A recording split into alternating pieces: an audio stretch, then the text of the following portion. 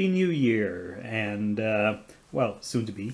I'm publishing this on New Year's Eve, well, hopefully before the stroke of midnight.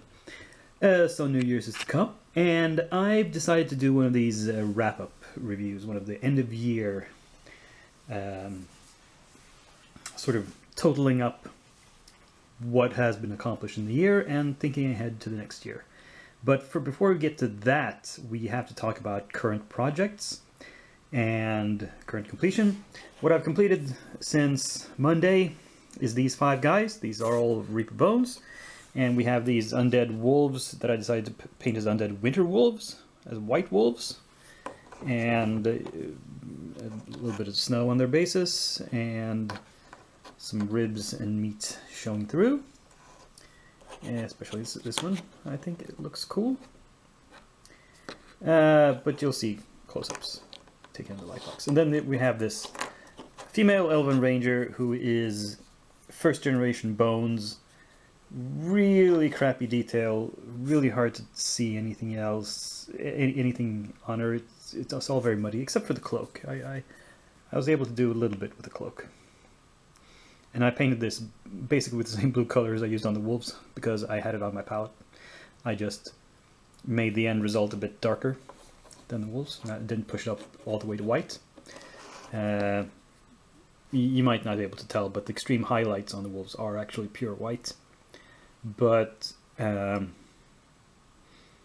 so much blue on them that it doesn't read as white. I would have had to start lighter and add even more white into the transitionary mixes to make it read as white. And I didn't want to do that because, well, I just felt like doing something very light gray, blue instead of trying to push it to white. So, maybe next time. Anyway, so 5 minis done in less than a week. That's okay, even if they're rather simple. The wolves was mostly dry brushing. But I've gotten a little bit done on some of my other projects. Let's go ahead and look at that.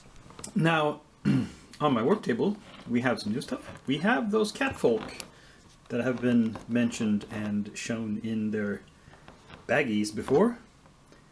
They're now assembled. Well, only this guy with the 2-handed axe was the only one that needed some assembly. And based and primed. And I think I mentioned this. I thought the bases were too small, so I put them on these round Reaper bases. And they just have primer on them. In the back, we see the elves. They have a little bit more work done on them. I've actually finished the quivers and the bows. Don't know if you can tell. And this gem dragon, I put the wings on and added a little bit of color to them. I don't know about this guy. I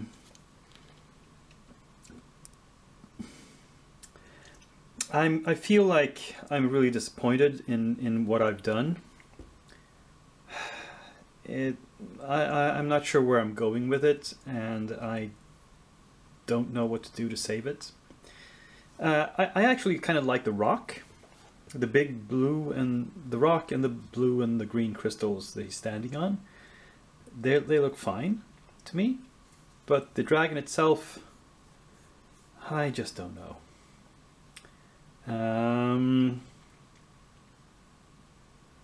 I might have to just put this guy on the back burner, put him away in a cupboard somewhere, and forget about him for a while.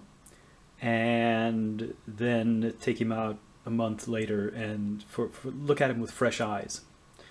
That might be what I have to do, because him just sitting on my desk here is bumming me out, and it's making me want to work less. so I gotta do something about that. Anyway, lots in the works, and there is one more project that's sort of started. Let's look at that. So these guys here are the Rangifers, those Frostgrave reindeer people. I've taken out all the pieces, cleaned them, and I'm getting ready to assemble. As you can see, it's a lot of pieces. There's a body, there's a left arm, there's a head, and 2 antlers for each mini. And they all kind of look the same. The bodies are unfortunately all exactly the same. There's 2 slightly different left arms, with simply the size of this flint sword being the only different thing. I think the heads are maybe slightly different as well, but very slightly.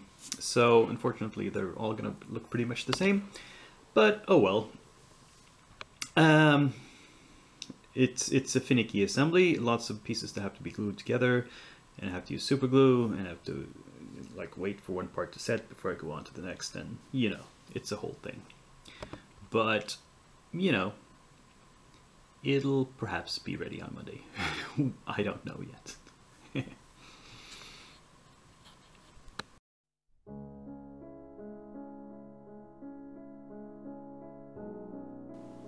So about half a week after Christmas, I got my box of Christmas minis from Reaper.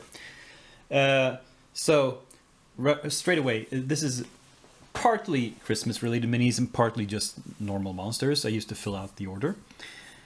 And there's a bunch of it, and none of it's going to get painted right now. The Christmas stuff I will save for future Christmases. And the other stuff, well, we'll see. So, to give you a brief overview, here's the actual Christmas sampler, which everyone got, which contains a miniature called Saint Nicholas the Mighty. It was a kind of sort of horned god version of Saint Nick. There's a couple of paints and some candy. This is not a Christmas mini. This was, I think, a bonus mini. I got to choose. The female scribe Jolie, as was this Beastman Warrior and this Dwarven Paladin. And I think this one as well, the Wizard. Now, Christmas stuff. New Christmas minis. Santa Goblin, which is a goblin Santa Claus. The Dragon, Cat, and Cookies.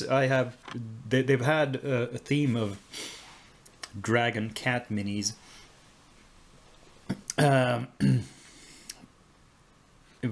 on presents and Christmas trees and various stuff. So this is the latest one.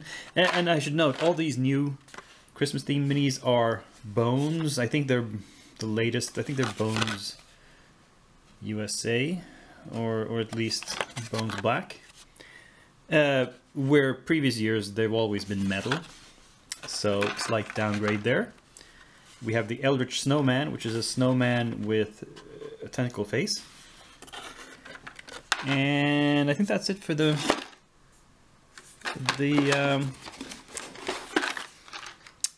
yeah, that's it. So the more monsters, here's some bones for a previous Kickstarter, the Carroted Columns, which are sort of living statues. And we have lots of elementals. I decided I needed elementals. We have a big fire elemental. We have a small pack of lesser elementals. These are tiny little baby elementals, one of each element. I think I have a second pack of that. Yes, here's one. So I have 2 each. We have an earth elemental. We have another earth elemental. And yet another earth elemental. And another big fire elemental. And finally, 2 packs of gogglers with 3 sort of fish/frogmen in each.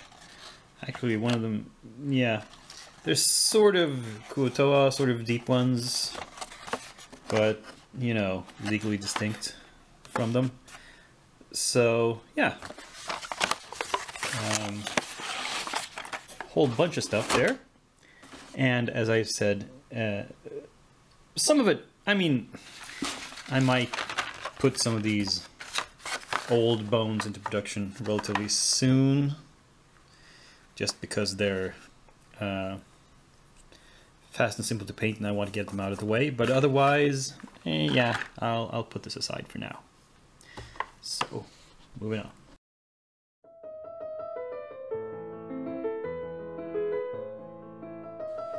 So what does this all mean? Well, it means I have the second best result ever since I started keeping track. My total of painted minus purchased is only slightly worse than 2020, which was my record.